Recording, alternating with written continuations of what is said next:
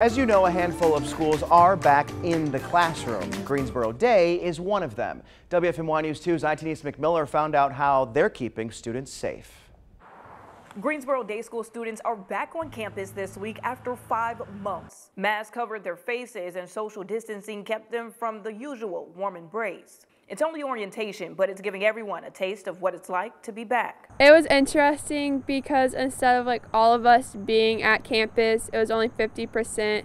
And on top of that, not everyone was in all of the classes. Emily Hall and her classmates know there will be plenty of changes this year. And some of it's done on Zoom, some of it's in person. Head of school Tracy Catlett says health and safety training is top of mind.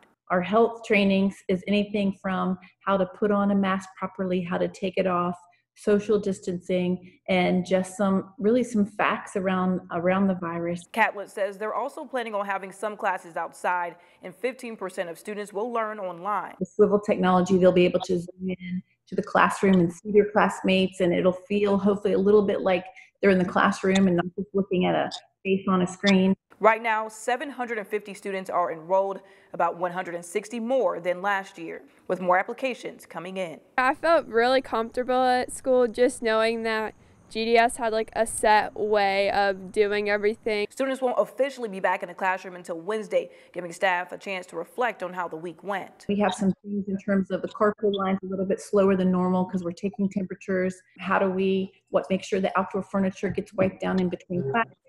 So we have lots of problems to solve, and we're going to use Friday to do that. Catlett says they'll continue to monitor the virus and make changes if necessary. The school has added sick and well rooms to their health centers. They also have a new air filtration system that's 99% effective at killing coronavirus pathogens. They also have a plan in place if someone is exposed to the virus or tests positive.